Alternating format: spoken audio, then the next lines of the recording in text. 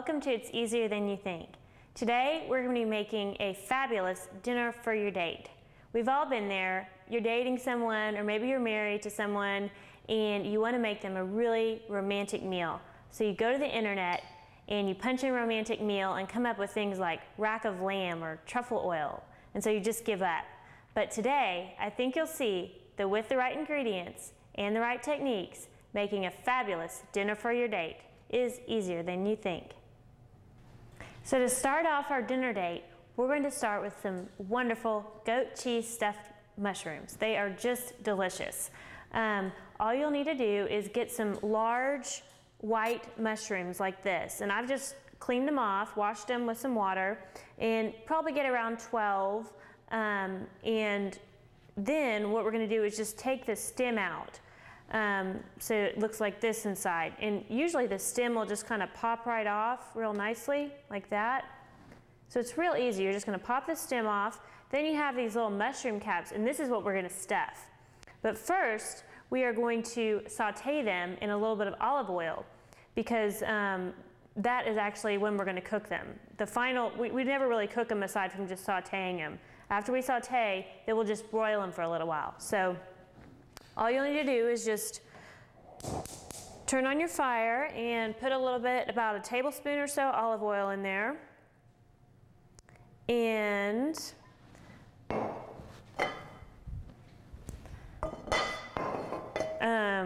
let that heat up for a minute, and then we're going to pop the mushroom caps right inside. It'll probably take about 5 minutes for them to brown.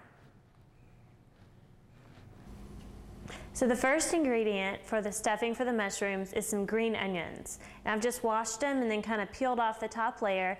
And now, as you'll see, you can even make this dish even if you're not very good with a knife. I'm just going to use some kitchen shears and just kind of snip off the green onions into this, a little bit of some hot olive oil. And if you prefer, of course, you can chop them up with a knife. You just want them in nice small pieces, and you'll want about 1/4 of a cup.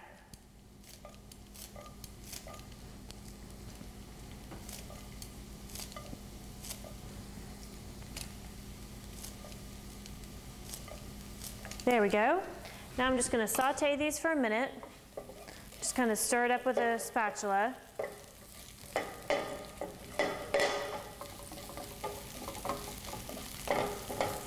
And then the next ingredient we're going to add is some pecans. And I have just minced these pecans in the food processor until it's a nice fine texture. And all you'll need to do is just add about 1/4 a cup in with the onions. About 1/4 a cup. Then we're going to add some breadcrumbs. And to make these breadcrumbs, I just got a white piece of bread, tore it up into pieces, and then put the pieces in the food processor and processed it until it's this nice, soft breadcrumb mixture. And if you don't feel like doing that, if you don't have a food processor, you can just buy the breadcrumbs from the grocery store. But I kind of prefer this because they're, nice and fresh. And so then we're just going to also add in about 1/4 a cup of the breadcrumbs. There we go. And the final ingredient, or almost final, is some Parmesan cheese. And this is just some grated Parmesan cheese that I got at the grocery store. I'm just going to put in about 1/4 a cup of that too. I love Parmesan cheese, and it is going to make these mushrooms taste great. So then you've got all that in there, just kind of stir that up. So now it's time to stuff the mushrooms with some goat cheese and then top it off with the stuffing. To put the goat cheese in, you're just going to use a fork and take off some and fill it in the mushroom cap. And goat cheese, I was a little bit afraid of it at first because it sounds a little weird, but I promise you it tastes great. It's got a nice kind of mild salty flavor. And then we're going to add some stuffing right on top of the goat cheese. Kind of push it in there with your hand. And I've got some done up over here on a cookie sheet that I've lined with some tin foil, and then I put some olive oil down so the mushrooms don't stick. So you go ahead and put your mushrooms on there. I'll do one more.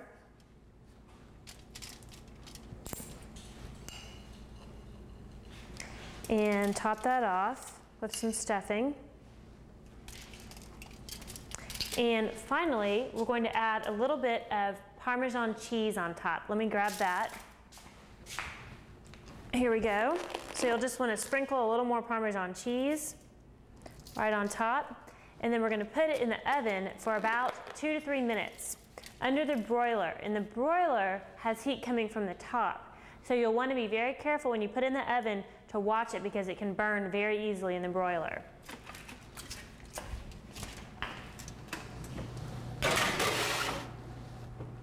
Now I'm just going to leave the door open while it's on broil and just kind of keep an eye on it so it doesn't burn. Okay, now that we have served up the mushrooms, we're going to start on the couscous. And this is just about the easiest thing you can make. All you need is about 2 cups of chicken broth. You could use water, but I like chicken broth because it gives it a little more flavor. So I'm just going to measure out 2 cups of this chicken broth.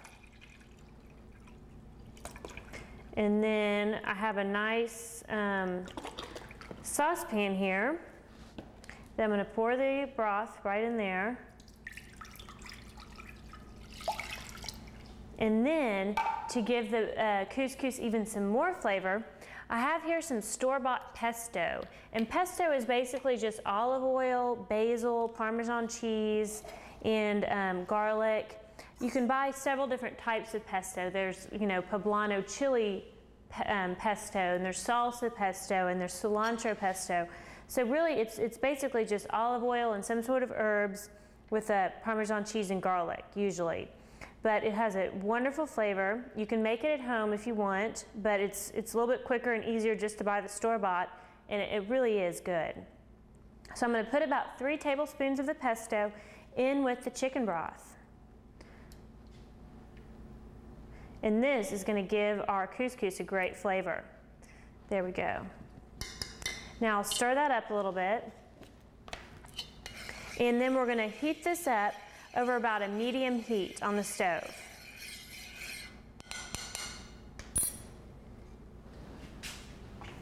There we go.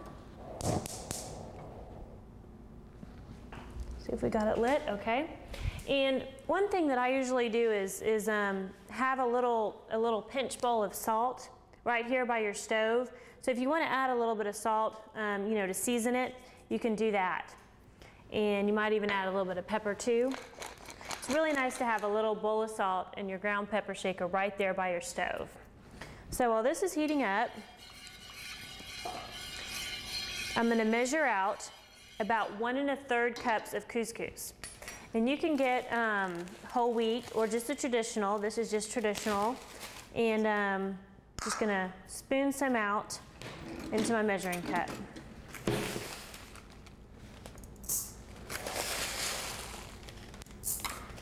So couscous is very versatile. You can add things like, sun-dried tomatoes or various herbs. You could add some nuts and a vinaigrette or some citrus flavors for a salad, a couscous salad. It's really just up to your imagination. And as you'll see in a minute, it's really just the easiest thing to cook. All we're going to do is once the broth heats up, we're going to just take it off the heat, pour the couscous right into the broth, and cover it for 5 minutes. And that's really all you do. Let me turn this up a little bit. There's no cooking involved other than just putting the couscous into the liquid.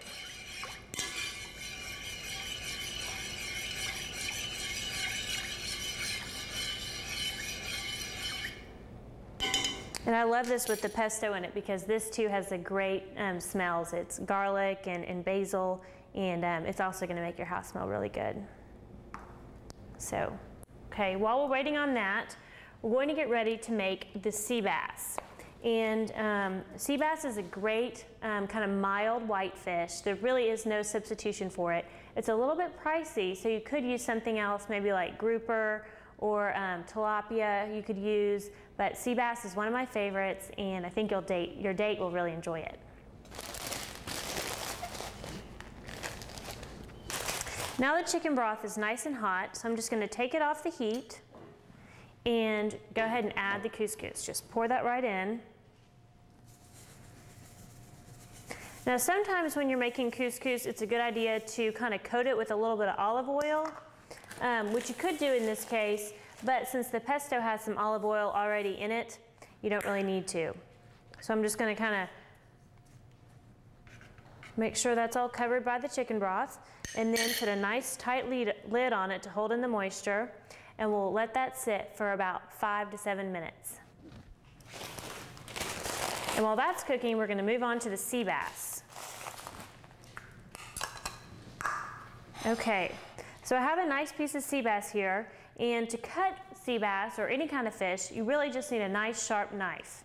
And I'm going to go ahead and cut that into about 2 portions. I bought about a pound, or about 3/4 pound, and then if you split that in half, that's probably enough for 2 people. There we go. Now what we're going to do to cook the sea bass, we're just going to bake it in some foil little packets. So I think you'll really like this. Okay. All you'll need is some tin foil, and we're going to tear that off into about a 12 by 12 square, like this. Now, in the square, we're going to add the fish, obviously, and then on top, to kind of match the flavors of the couscous that we made earlier, I'm going to add some more pesto. So, actually first I'm going to do a little pinch of salt and pepper, and then I'll put the pesto.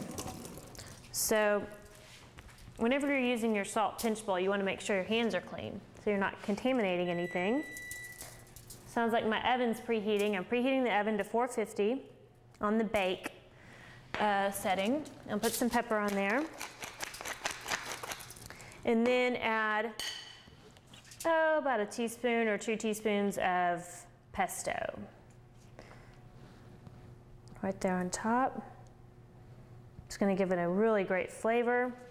Then, on top of the pesto, we're going to put some grated vegetables. And the reason I grated them is because you want them to have them thin enough so they'll cook in the oven in about 8 minutes. So I've got some red bell peppers, some carrots, zucchini, and summer squash. You could use any combination of those or even something different. So I'm just going to kind of sprinkle these vegetables right on top of the pesto and the fish. You can use just as much or as little as you want. Then on top of that, I'm going to add a little more salt and pepper, and some olive oil and some white wine, which is going to give it a great flavor. So I'll put a little more salt and pepper on there. And before you drizzle the olive oil or the wine on there, you want to go ahead and make your little packet. And to do that, you just kind of want to fold up the sides. And then on one side, you're going to go ahead and roll it up so the liquid won't leak out on that side. And then we'll do the other side in a minute. So I'm going to just sprinkle about, half a tablespoon of of olive oil, maybe a little less, just to kind of keep it moist. Okay. And then sprinkle a little bit of wine on there. If you feel more comfortable, you could, put it in a spoon first, but I don't mind just kind of drizzling it on there. There we go. And now we're going to finish that off by just wrapping it up in a little packet. Now I've got 2 of my pieces of fish ready to go. I'm just going to put them in the oven at 450, and they'll bake for about 10 to 12 minutes.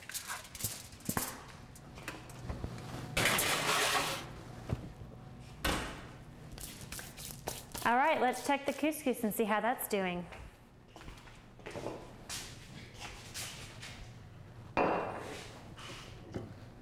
Oh man, it smells great. I think it's almost ready. I'm gonna let it sit for just a little bit longer while we move on to the dessert. And see, it's been so easy. We've already made stuffed mushrooms. We're baking our sea bass with vegetables. The couscous was the easiest, and that's almost done. So now we are about ready to make a wonderful chocolate dessert, which I call P.S. I Love You chocolate pudding. To make the chocolate pudding, you'll need 3/4 cups of heavy cream. We're going to use a 1/4 cup of white granulated sugar, a little bit of vanilla, and 5 ounces of semi-sweet chocolate. Oh, and you'll also need 3 egg yolks. So to start out, I've just got a saucepan here. I'm going to put it over about kind of medium heat. I'm going to pour in the 3/4 cup of heavy cream. And to that, I'll add a 1/4 cup of white sugar. There we go. And finally, a little bit of vanilla. Measure it over here in case I spill. There we go. And now I'm just going to stir this mixture up until it gets a little bit thicker.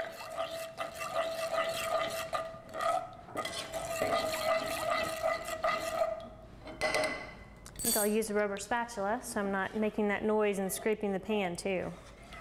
All right, now while that is heating up, we're going to get 3 egg yolks. And to get an egg yolk out of an egg, the way I usually do it is just crack it over the sink and let the white kind of run through my fingers with the yolk in my hand, and then just put the yolk into a bowl like this. So like I said, I'm just going to crack the egg open and kind of let the white slip through my fingers and then put the yolk in the bowl. And I'll do that again.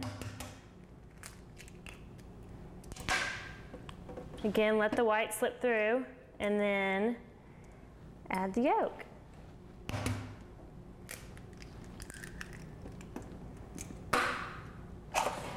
Okay, so I've got 3 egg yolks. Wash that egg off my hands. And what you're going to do is just whisk that up real well using a wire whisk. Or if you didn't have a wire whisk, you could just use a fork. I'm going to whisk that up, and we'll head back over and see how our cream and sugar is doing. Okay, I'm just going to bring this cream and sugar mixture to a simmer over medium heat. And once that is simmering, I'm going to take it off the heat and then kind of spoon by spoon, spoon it into the egg yolks. And the reason you can't just add the egg yolks to the cream is because you'll actually cook the egg yolks in this hot cream. So we've got to be real careful about spooning the cream into the yolks. I think we're about ready to do that. Just going to take this off the heat, and then about a tablespoon at a time, just spoon some cream into the egg yolks, like that.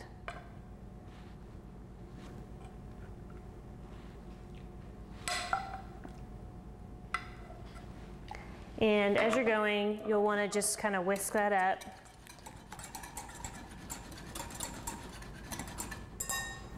And we'll keep going. Now, this is really, really, really chocolatey pudding. It's basically just, you know, chocolate, cream, and sugar. So it's got for people who love chocolate, it's delicious. And so you need to find out, though, if your date likes chocolate or if they're more of a, you know, vanilla, or maybe they just like some ice cream for dessert. And so if your date likes something special, you know, be sure and do that. But if he or she's a chocolate person, this is a great dessert, and it's really easy. Okay, I'm going to add a little more now.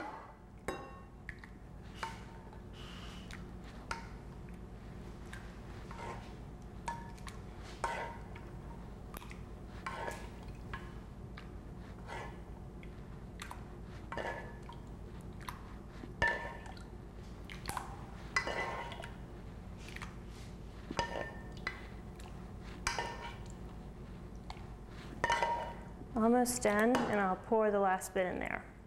Now, that that's all mixed up, I'm going to give it one more whisk.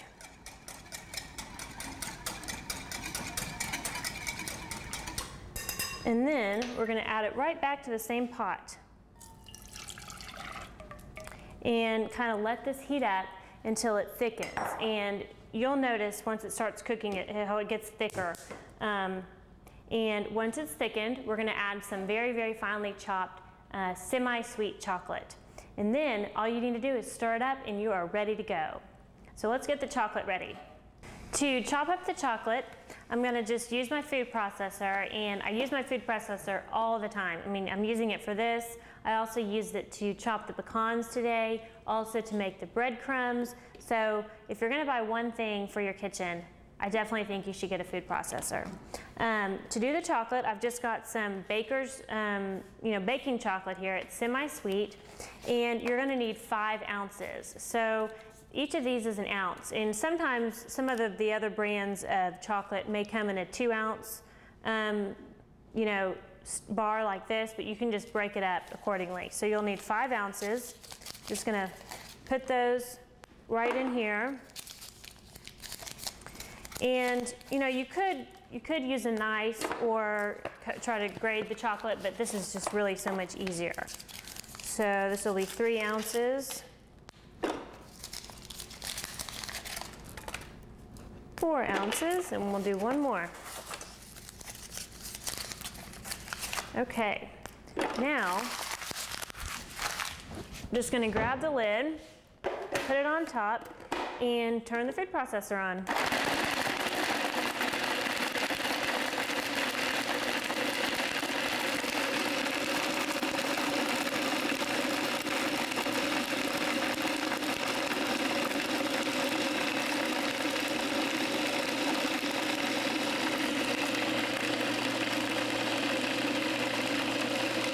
Okay, looks like that's about ready. Oop, I think I'll do it one more time.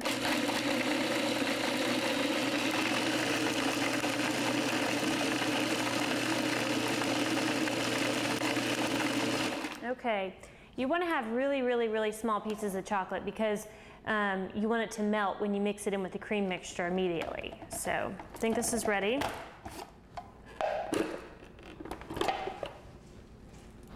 Now the cream and sugar mixture and eggs is nice and thick. It's almost like a pudding texture. And I do want to note that while you are cooking this over the stove, you need to be watching it and stirring it very frequently. Otherwise it could burn or it'll get kind of lumpy. So make sure you stir it while you're cooking it. And the next step is to add the chocolate to the pudding mixture. Just going to pour the chocolate right in there, like that. And fold in the chocolate, and the heat from the cream and the eggs will melt the chocolate, and that is just all you have to do.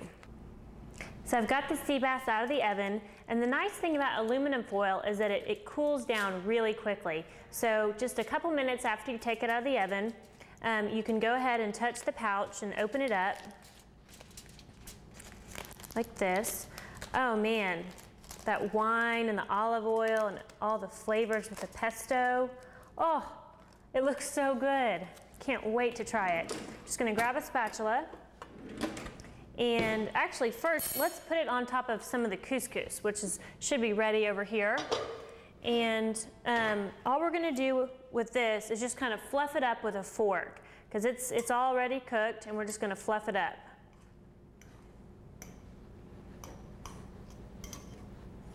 Now, if you happen to have any lumps in your couscous, you can just kind of mash them out with a fork. And I'm going to serve some over here on the plate. Move my plate over here. Put some right there in the middle. There we go. And then we're going to put the fish right on top. Nice big piece of sea bass with all the vegetables and pesto. And then we're gonna pour this wonderful sauce. There was the wine and the olive oil and all the flavors. We're just gonna pour that right on top.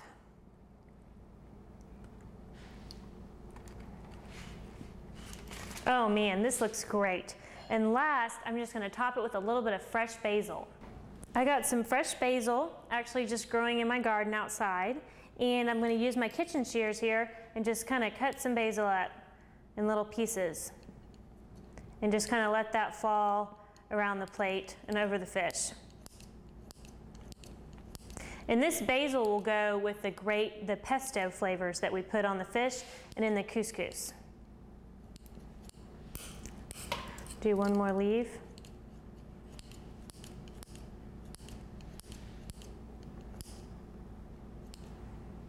All right, so we've got our stuffed mushrooms here ready to go, our sea bass with couscous, and this luscious chocolate dessert. I think your date is going to be swept off her feet. Thanks for joining us on It's Easier Than You Think. Today we made goat cheese stuffed mushrooms for an appetizer, baked sea bass with vegetables and pesto served over an herbed couscous, and P.S. I Love You chocolate pudding for dessert. If you would like any of these recipes, email me at itseasierthanyoutthink@yahoo.com and I'll be more than happy to send them to you. I hope you learned that with the right ingredients and the right techniques, making a fabulous dinner for your date is easier than you think.